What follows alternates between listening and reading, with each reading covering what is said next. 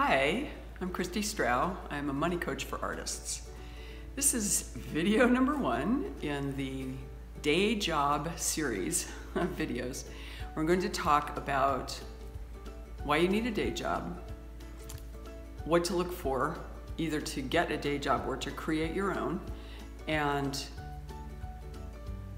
how this affects your art, your creative practice. So this video is specifically about why do I need a day job?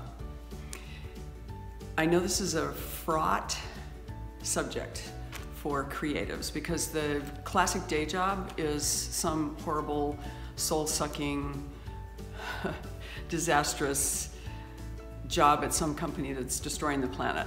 That's not what I'm talking about. And that's not necessary either. What you need is a day job that will give you enough financial peace so that you can do your creative practice. When you're first starting out, and even if you've been doing your creative practice for a while, it's much easier to let the muse and let the inspiration flow through you if there's no financial pressure. And especially that there's no financial pressure on whatever you're making that you need to sell it.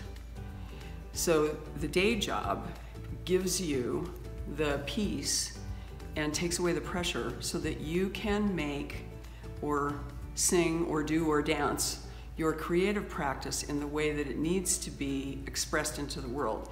Because what you're doing creatively, we need, and we need it badly.